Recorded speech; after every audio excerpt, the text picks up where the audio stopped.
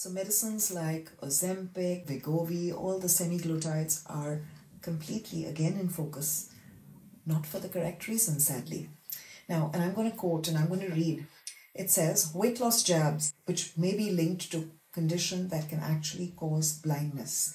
This is a study done in JAMA Ophthalmology. It was published there, done by Harvard scientists. JAMA is probably the most revered medical journal that we look up to as doctors. And what it says is that people who have been prescribed this weight loss injection could be at a much higher risk for developing an eye condition, which can lead to blindness. And this condition is irreversible. Now, we need a much larger study for this to come to conclusion and for us to say for sure that this is what is the cause of this blindness and this optic nerve getting damaged.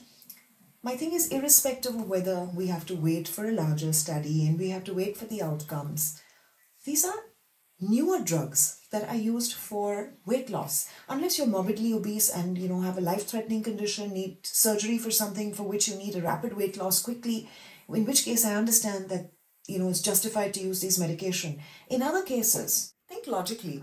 Instead of opting for medicines that may cause side effects, just adopt a great lifestyle plan which is anti-inflammatory, which will not only help you lose weight, but will also improve all your medical parameters. Stay well.